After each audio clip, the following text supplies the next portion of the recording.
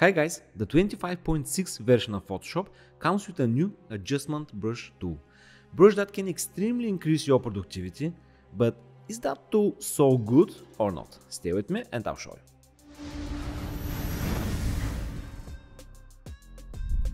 First, a quick review of the tool.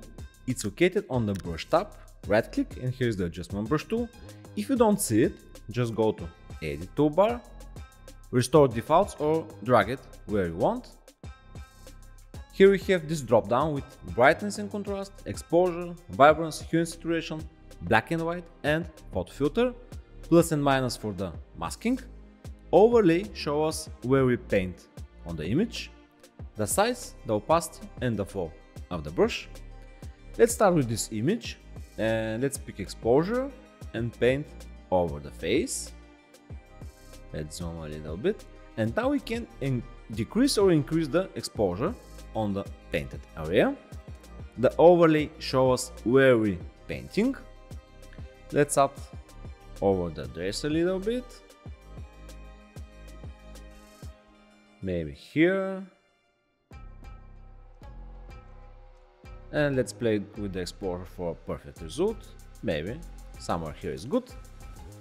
Okay. It's very fast, it's very good, but why I think this feature is more quality of life than something new? That's because we can do the same thing with some other methods. Let me show you.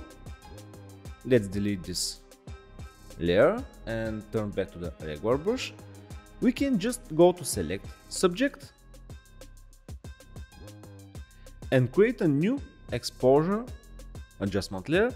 And we can do the same thing with a perfect selection. That's why I think this is not something new, but let's see in what cases this brush will be helpful for us and when it's not. Let's go to the second example, and let's say here choose a brightness and contrast, and let's make the sky looks way more dramatic. Let's paint over the sky, let's decrease the brightness and increase the contrast.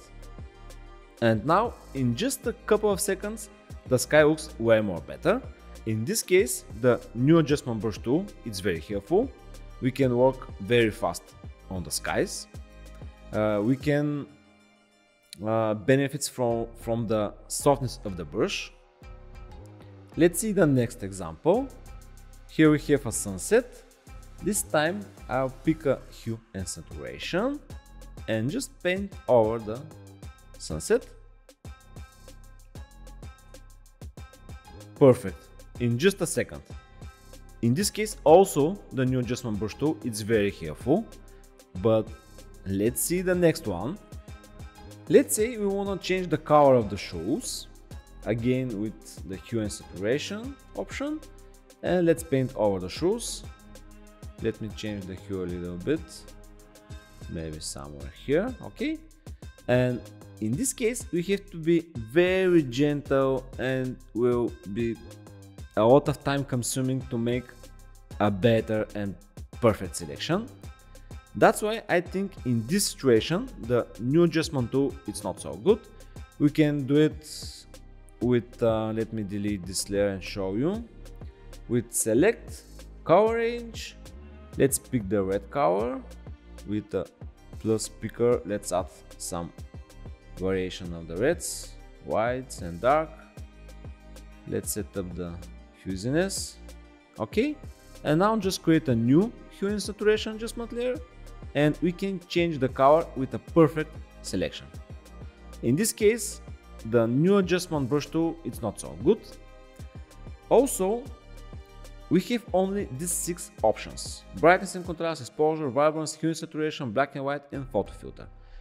In the adjustment layer panel also have curves, levels, channel mixers.